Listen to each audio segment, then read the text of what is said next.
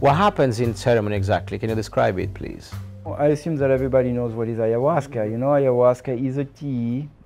First of all, it's a plant. You know, the Banisteriopsis capi, it's a vine that grows in the Amazonian forest. And a tea is made of the Banisteriopsis capi with the Psychotria viridis, which is a chacruna. It's actually the chacruna that contains the DMT, and ayahuasca contains the alkaloids and amylines that allows the DMT to be activated orally. So there's a very particular chemistry that happens in our human body when we drink the tea. And what does ayahuasca? Ayahuasca, as a practitioner, helps you take a picture.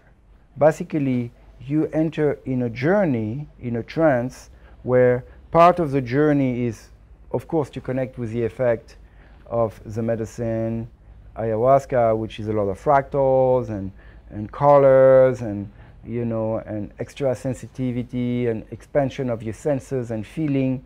But at some point, because you've done all this diet and all this training, you know, the journey shifts and you're able to look at the participant into the trance. So it's not that you open your eyes and you look into people's body. You have your eyes closed and you can see the energy of the people and the quality of their energy and how it is built. So, you know, it's like Alex Gray painting, for example. You see that beautiful lines of color, you know, or the aura. It's kind of how you would perceive someone. And if there is presences or spiritual movements or dark shapes or broken lines, it shows you that there is imperfection in the energy flow of a participant.